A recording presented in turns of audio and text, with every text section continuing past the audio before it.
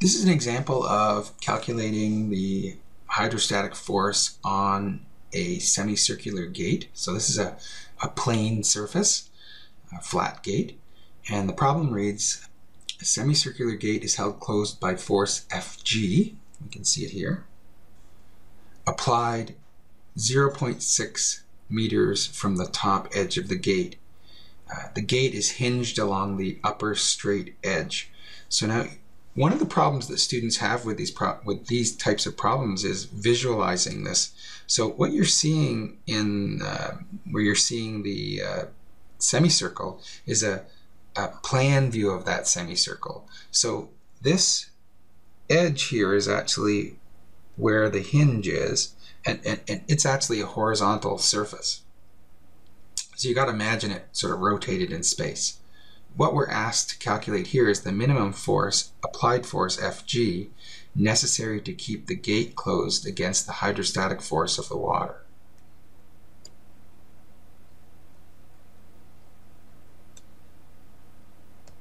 So there are two steps to this problem. One is first to find the magnitude of the hydrostatic force. So one, find F, where F is the normal to the gate, the hydrostatic force of the water. And step two, we define the location, which in our analysis we've called YCP. What we need to find is the location of this force relative to the center of gravity of the gate. And then step three, what we're going to do is apply simple statics. I'm going to take the sum of the moments about the hinge and set them equal to 0, and that'll give us a nice equation. It's very simple statics to get the force F. So starting with step one, we have, and in this case we can assume that the atmospheric pressure here acts on both sides, so we can use the gauge pressure variants of these equations. And so the force on the gate is strictly due to the weight of the water, which we showed was the gamma of the water, the height of the center of gravity, or the center of area of the gate, and times the area of the gate. So we might as well start with something easy. Let's first calculate the area of the gate, which is, it's a half a circle, so pi r squared divided by 2.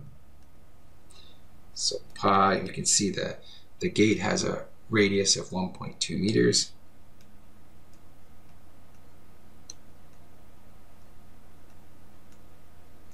And that works out to 2.262 meters squared. Now next, let's go after the height of the centroid. Now if you look in your textbook, in figure 2.13, you'll find a diagram of a semicircle, and it shows you where the centroid is relative to this edge. And the y location of the centroid is 4r upon 3 pi.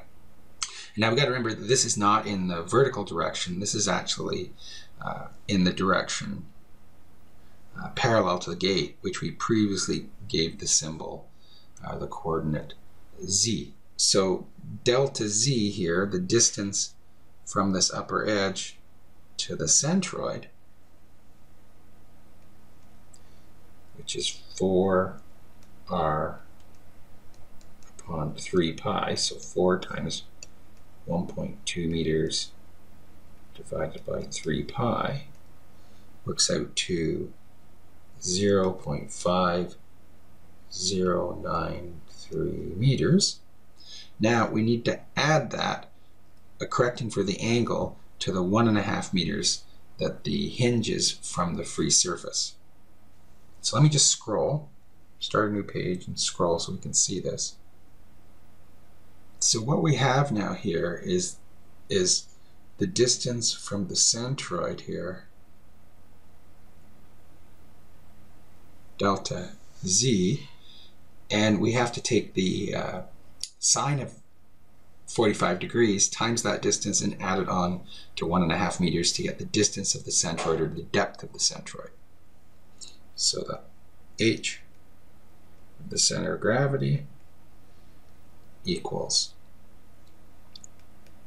1.5 meters plus this distance from the hinge to the centroid, sine 45 degrees. So 1.5 meters plus 0.5093 meters sine 45 degrees, 1.860 meters.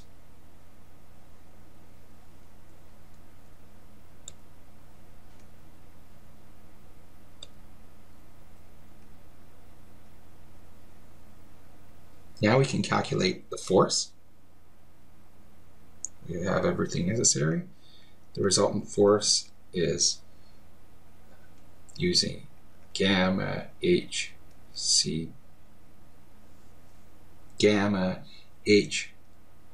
times the center of gravity times A. I'm going to use for water, for fresh water, a round number of 9,800 newtons per cubic meter. The depth of the centroid is 1.860 meters. And the area of the gate we calculated up here, which is 2.262 meters squared. And that works out to 41.23 kilonewtons. So that's the force. That's this force F here. And now we need to find its location.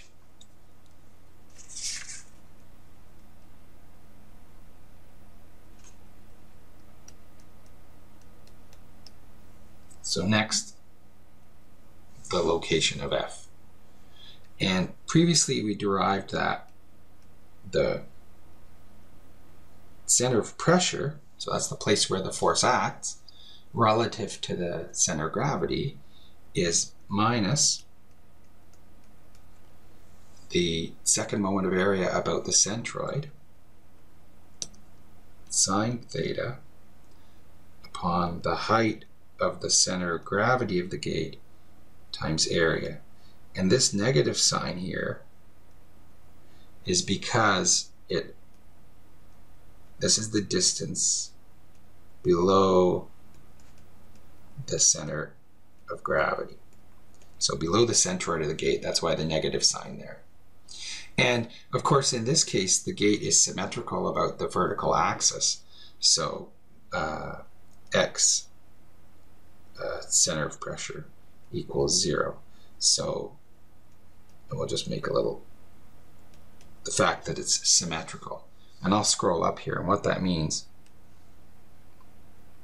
So that means that the force acts along this line, this center line of the gate, because it's symmetrical about the vertical axis. Carrying on, we need to get the second moment of area about the centroid. And if you check in your textbook, it's listed as 0.1098 times the radius to the fourth, and that comes from table 2.13 in your textbook.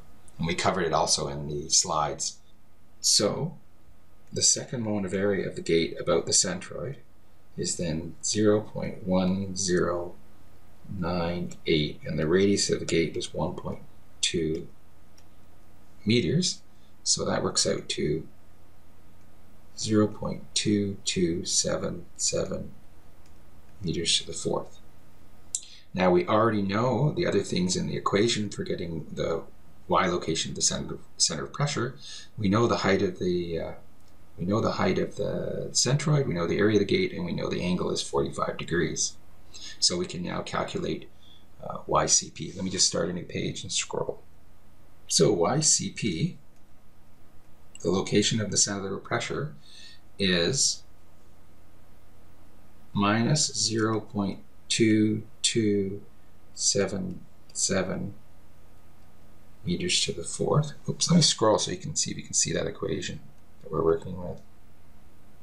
Okay, we're working with the equation at the top here. So that's the second moment of area times the sine of 45 degrees over the height of the centroid, which we calculated previously was 1.860 meters, and the area of the gate, which was of course pi r squared divided by 2, which works out to be 2.262 meters squared. And that gives minus 0.0383 meters. So we know that it acts about 3.8 centimeters below the center of gravity. So now we can do the last part. We'll just draw a free body diagram of the gate, and we'll do the sum of the moments to get that force. So here's my free body diagram. So FBD of the gate. So we just draw the gate totally isolated and just put the forces on it. So here's our gate at 45 degrees. There's the hinge. We have some horizontal force. We have some vertical force. And since we really don't want to resolve those forces, we're going to take moments about that point, the hinge, so that we don't have to deal with those. We have our hydrostatic force that we know, and now we know that it acts. Remember, the center of gravity here was, the center of gravity was 4r upon 3 pi, and now we've just calculated this distance here, that it acts, this force, the hydrostatic force, acts below, this is your centroid for the gate, it acts below that by a distance of 3.83 centimeters. And the force that's closing the gate here, Fg, acts at this distance, which is 0.6 meters. So now we can take the sum of the moments about the hinge, where of course this is the hinge here. And so we have F, our hydrostatic force, which we know, times minus y center of pressure, that 3.83 centimeters, plus 4r upon 3 pi that we already calculated, has got to balance Fg times 0.6. And so you end up with, for F we had 41.23 kilonewtons. And now these distances, YCP, negative of YCP is going to be 0.0383 meters. We previously calculated this 4r upon 3 pi as being 0.5093 meters. And that's got to equal this minimum gate force times 0.6. And if you do the arithmetic from here, it gives Fg equals to 41.23 kilonewtons times 0.548 meters over 0.6 meters, and you get 37.6 kilonewtons. And I always round my answers to 3 digits because it's very rare that you would know things more accurately than that. It's really unprofessional if you show things to, like, large numbers of digits. So get in the habit of rounding your final answers to 3 significant digits unless you have a compelling reason to do otherwise. And that's the answer.